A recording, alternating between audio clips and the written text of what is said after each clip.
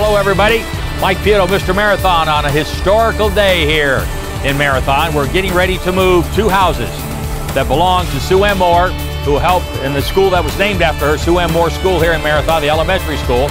And we have two houses here that are historical houses that are being moved from 20th Street here at Marathon Marina down to 95th Street, where they will be archived and then put on pilings and set down into the ground areas so that they'll be secured and be protected, and then they're going to be renovated.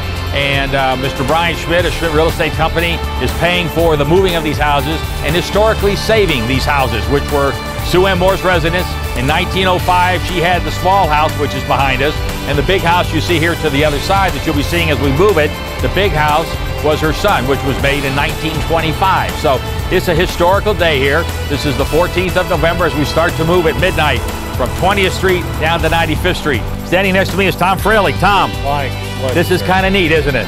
Tell us a little bit about your role in this and getting things started and set up, and this is really historical. Well, it certainly is. I've been involved from the start here, thanks to Brian.